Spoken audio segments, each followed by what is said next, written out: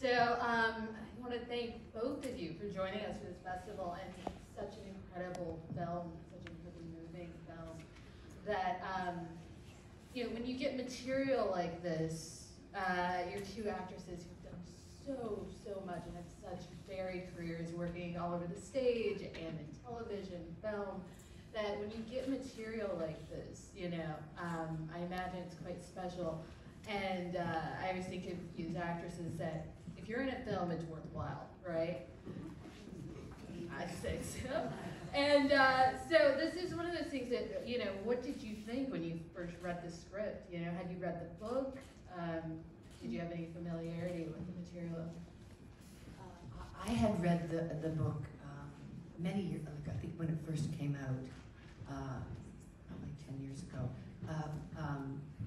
And then when Sarah approached me, we Zoomed together and went over the script. I just thought she did an incredible job. Am I hearing voices? The screenplay was so powerful. I wondered how Sarah was going to film it because it seemed like such a piece of theater to me. And many people have said to us, it could be a piece of theater. But yeah, no, it was just so dense, and we just investigated it all for the whole 3 months. We just kept going back to the script, and those kinds of words don't come along very often. And I know Sheila won't feel offended by this. When you're our age, there aren't a lot of roles for us, or there's only one. And the fact that there are actually 3 older women in this story was magical, along with 3 of just about every generation. And that excited me to be in a room with that much female energy telling this story with generational points of view that differed because of their generational change and distance. But I thought it was a story I'd never seen before, and the story is always important, so to think you're telling a story that nobody's ever seen before is what I look for. And speaking of sort of, you know, this cast, this is an incredible cast, and it's an incredible ensemble piece. And what's so wonderful is that each person has a moment to shine, right? And so watching the film, you know, I was lucky enough to watch this earlier this year, and, you know, to bring it to this festival, and I was so taken by that you each have, you know, a powerful presence in the film. So I wanted to sort of ask both of you, how do you get into, you know, the characters that are so far removed from, you know, the experience that you have? I imagine as actresses that you've had just as people. How do you get into sort of this world, and what goes into that? Well, I think Sarah Pauly is an extraordinary director. We had 2 weeks of rehearsal, one on Zoom, and then one in the hayloft, masked up, where we put the choreography together. And she, having written the screenplay, as I said, she, you know, we worked a lot on the scenes and a lot on the words, and not very much changed.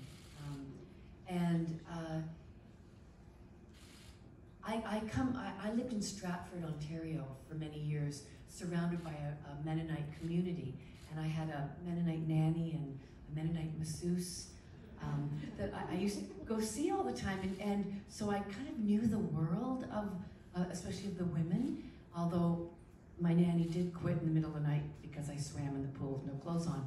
But and I did go to get a massage once from Roseanne, and she said, "I'm sorry, I can't give you your massage today." And I said, "Why?" She said, "I'm in labor."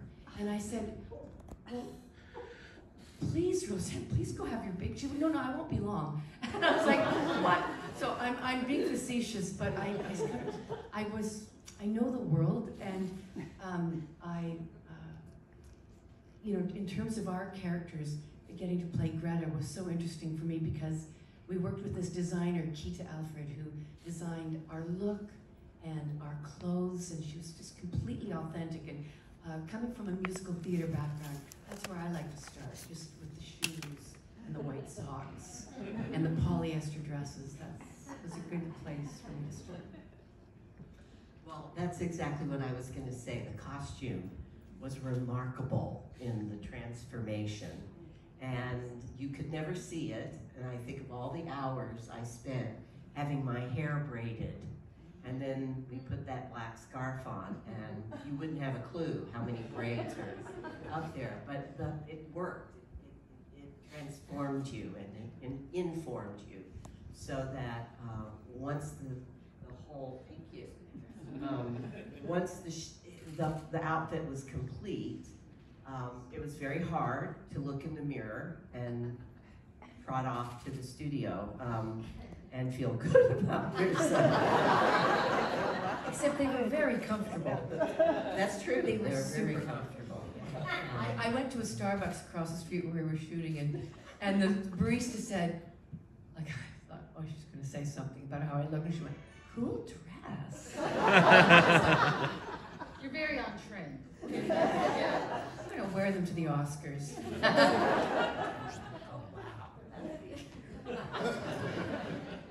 Judy's got an idea. So before we sort of open it up to everyone, and this is a discussion for all, so if you have a comment you just want to share about, loving the film, the performances, feel free.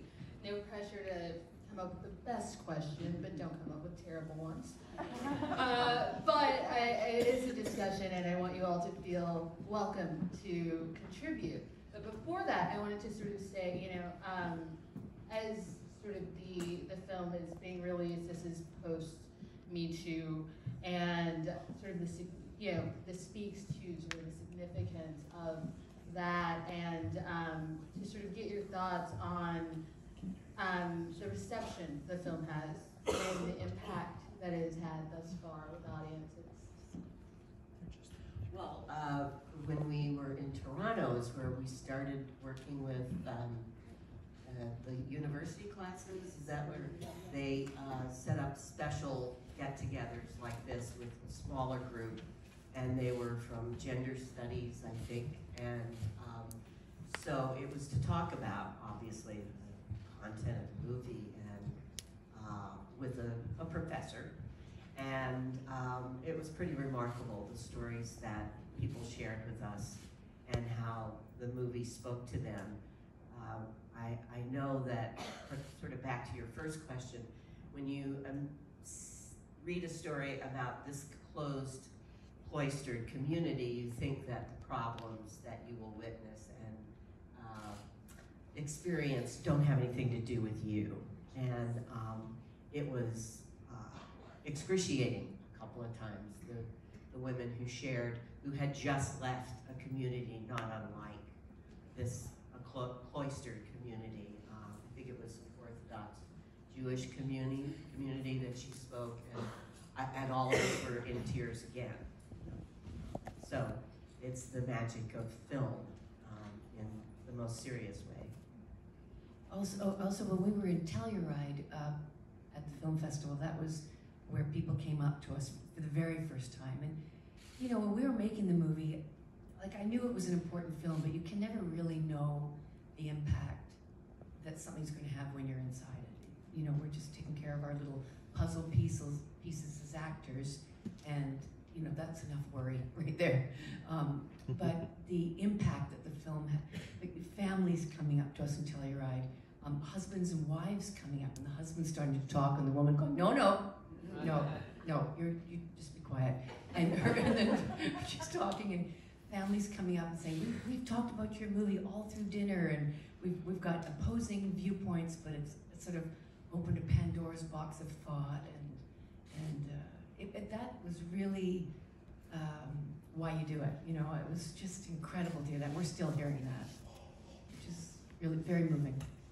Well, the film comes out soon, so you'll certainly hear more of that. And I want to open it at this point to the audience, so if anyone would like to ask a question. Yes, ma'am. I enjoyed the close-up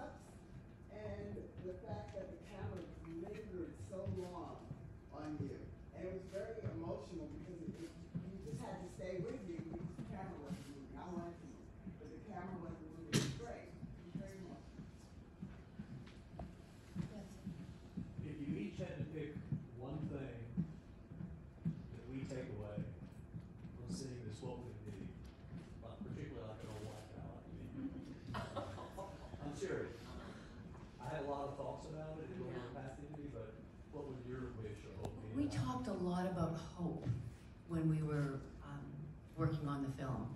And, you know, when August opens that barn door at the end and you see those wagons and the music go, like, that is so impactful. And to me, that just sings out hope. And if there's one message I think the movie has is to tell people who are alone to share their story. Because as soon as you tell another human being, it changes your life. And it doesn't, you know, not always completely, but I love the idea of hope. That would be my takeaway. Mine was forgiveness. I thought that was an extraordinary topic that wasn't just about forgive them and stay here and go on. I love what Ona says, that maybe when we get some distance, we will be able to forgive them, and it won't be forced. And that always resonated for me through the whole thing. It's hard, really hard to forgive, and it's a great message. My thought through the whole thing was the bond between all the unity, even when they disagreed, shouted at each other or whatever, but there was still underneath all that a real strong bond between all of them to figure it out. And you know, I think that we're saying these things to each other for the very first time, too. I don't think these women had spoken like this before, which, you know, makes it more difficult. Thank you. Is it a true story, and where did it take place? Yes, so in 2008, I believe, Old Order Mennonite colony in Bolivia is where the story took place. 9 men were arrested, and the elders of the colony were just going to put them in prisons, wooden shack, and leave them there. The Bolivian police got wind of this, arrested 9 men, tried them. The women were not allowed to testify, and they are still in prison in Bolivia. But there has been some information coming out that they arrested the wrong people and that it is still ongoing. So Miriam Taves, the novelist, took that true story and wrote her act of female imagination in a book called Women Talking. We've got a question. What was the most rewarding part of filming it, and what was the most challenging part of the filming process for each of y'all? Well, this was one of those great, extraordinary acting experiences. There were, 9 to 11 of us in all those scenes, as you've just witnessed, and to do coverage and move around and get everybody's POV for that scene. Many times it took up to 100 takes. Oh, wow. And never once, I think, I can't recall it, maybe it was me that faltered, but nobody faltered. And we're there for everybody, even when you were off camera for 90% of that, because you'd already been covered. It was extraordinary, and it makes me burst into tears right now, just reliving it. The generosity of all of us with each other and protecting each other, that you didn't want to not give your 100% that you know you did in your take, so that the person on camera would get the same impact. And day after day after day after day, it was very, very moving. Just as an old actor like me, who's put up with actors who weren't there for you when it was your turn. And it was magical. It was mystical for us, and everyone, I know everyone felt that way. It really was beautiful. Well, I'm grateful for Sarah Pauly giving me the opportunity to play the part. I guess I would concur with the challenges of that.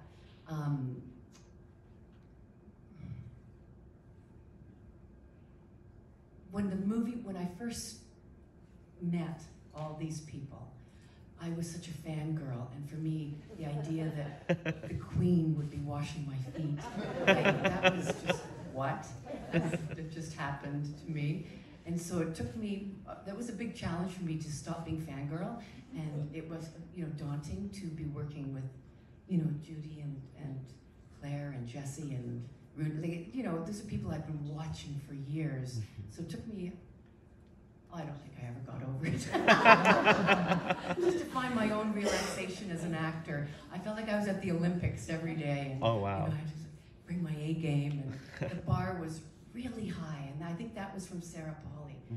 Without saying anything, it was just, she set, a certain standard and expectation for us all that I think everybody felt that. Yeah. And Sarah creates such an extraordinarily, people use this a lot, and I've always kind of curled my lip at it, but I finally learned what it was, understood it, and respected it. A safe place for everyone. So she respected so much of what you wanted to do. You could make suggestions. It didn't mean she used it, but it was a true collaboration. I became a fangirl of her, and I would, rather than go back down to our dressing room area, I would hang out and not leave the loft while she was setting up other shots. I thought that's why. I thought that was because you didn't want to climb that ladder every time. Well, no, you just blew it for me. Y'all were remarkable and meshed in very well with all of the other wonderful ladies. So, good job. Thank you. Absolutely. And you see all of that sort of camaraderie and that closeness and that love on the screen. Just every shot with everyone. In terms of contributions, right, and your characters and getting into the roles, what did you contribute that was sort of kept in? I just wanted to say something about the camaraderie. Sarah asked a group of Mennonite women, and they were also the first people to see the film, what they wanted to see on the screen when a group of 11 of us are in a halo. And they said laughter and physical. When the men are not around, the women communicate differently, there is more laughter, and you'll notice in the movie there's a lot of touching, and that was done very deliberately, and they like that. Well, I'll just tell a very short story. I had an idea, and I often don't speak up, but after the scene, my post-rape scene when I'm sitting on the bed with my teeth, I said to Sarah the next day, I said, I should have made my bed, because that's something Greta would do. And Sarah just went, why didn't we do that? And then 2 months later, on the very last day of shooting, Sarah and I were the last ones there on set, and she came up to me, she said, do you want to make your bed? And the production designer put together my bedroom, and we reshot the whole scene. And Sarah said to the crew, we're doing this because this is Sheila's idea, and believe me, there's not a lot of directors that give actors credit. But she certainly did, and we did the scene, and it's in the movie. So that was, I learned a lesson about being brave enough to contribute. Yeah, but she provided, as Judy said, that environment. And I know we have a question over here. Yeah, I was just going to ask what scene, you already kind of answered it, but what scene was more emotional for you? Just watching it, like,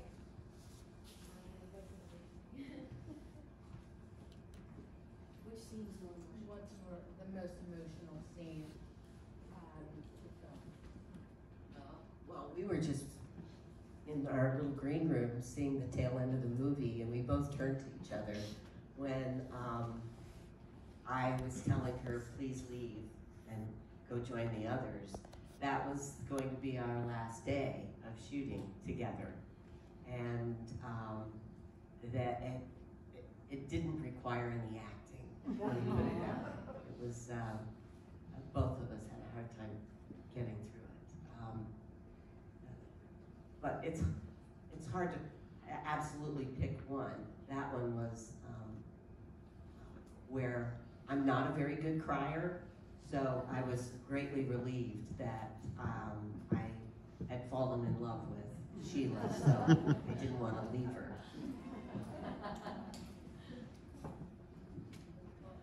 Do we have one right here? I was wondering about your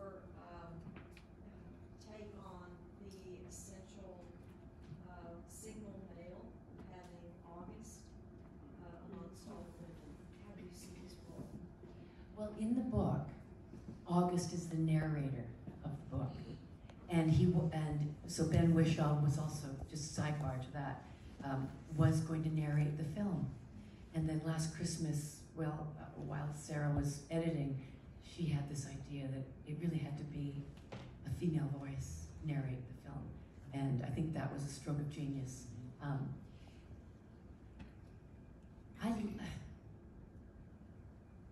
You know, Ben is, because the women are illiterate, can't read and can't write, it pointed up that yes, it had to be a man who would take down, you know, who would take down our diary and keep track of what we were saying for posterity. And he was such a gentle soul, like it was just like having one of us in the room, really. That's how I felt about Ben, about August. He was just one of us. He's an extraordinary actor, and as I was talking about coverage, most of the women got their coverage first. For some reason, we noticed that. And then finally Ben, at the end of the scene, would get his coverage, and he had sat through all of that. And he would end up doing far fewer takes, and each one was brilliant. It was a master class to watch him, you know, come up with whatever he came up with. So wonderful actor. Any question for you? Y'all were awesome, first of all. Love you not in polyester. You're looking good. My question was also about August. Why do you think, this might be a question for Sarah, but why do you think he couldn't go with the women? Do you think that was to maybe provide hope for the future generations of men, or? I think you answered it. I think it was because he's a testament to what has just happened in the loft for 48 hours. So he kind of has to stay behind to continue that learning, you know, to continue. And I mean, in my little heart, I think, oh, he will join us. You know, he will. he will come. Well, he has a big job. He's now going to be the one to change the next generation and influence the next generation of men, which he's sort of charged with there towards the end. And we have a question here.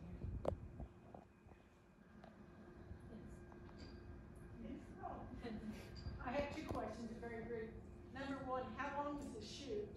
And also, what really kind of gave me a punch is when they said the line that just brought everything together. What you all were doing was forgiveness is not permission. And, you know, people use the word forgive. I forgive you, you know, and like you're giving them permission. That's all I'd like to say. But the shoot, I'd like to know how long. We rehearsed for 2 weeks, and then it was about 2.5 months, 3 months. Yeah, 5 days a week. It was like June 10th to September 10th. Yeah. So. And we shot it almost in order. I think at least the hayloft scenes. Right. Yeah. Oh, And as to the forgiveness line, I believe that's not in the book, right? That is something that was contributed later. That's right. Sarah heard somebody say that, and then thought that would be so pertinent to put in the screenplay. And that sort of speaks to sort of your idea of the film and, you know, sort of your takeaway of the story, which is forgiveness. Well, if you say who am I really in real life? I'm Salome. I would be the one that would get the axe and the.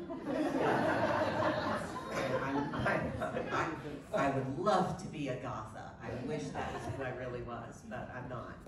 And so it was a great lesson for me as Judy to find that place. And sort of speaking to that as like your takeaways with your character, you know, as actresses who have had such, again, wide and varied careers, and you guys have done so much, what do you take from, you know, a film like this, sort of moving ahead, and what do you take sort of from each character that you play? That's a loaded question. That's why I saved it to the end. Yeah, no, they don't all resonate like this. This kind of project doesn't come along a lot. You know, when you do a Hallmark, you don't think about it when you're finished. Sorry for people who love. I mean, they're great. They're great. My husband loves them. I just hope he's watching them ironically and not. But. Can you imagine this movie done as a Hallmark? I take away, I'm really proud that we got to do this movie. Like, I'm just over the moon. Like, just as an actor, like, I feel like the luckiest person in the world.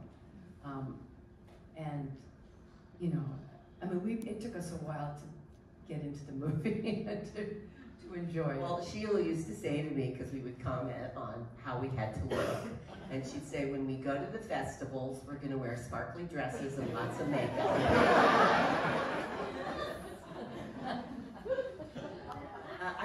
The one thing for me in this particular movie is the fact that not only was this extraordinary group of women in front of the camera, there was an extraordinary group of women behind the camera, and there were extraordinary men as well, not to be excluded, but to watch the world change in our profession right before your eyes in terms of consideration, respect, power, was amazing. And I know I keep dwelling on my age, but at my age, I had not experienced that a lot, and I'm so glad I got to. My mother is 100 years old, and she was so disappointed when Hillary wasn't elected, because she thought she was going to get to see a woman be the President of the United States, and I guess it's kind of not likely that she will. I don't know, she might live forever. But I may not have an opportunity like this again, because the world hasn't completely changed.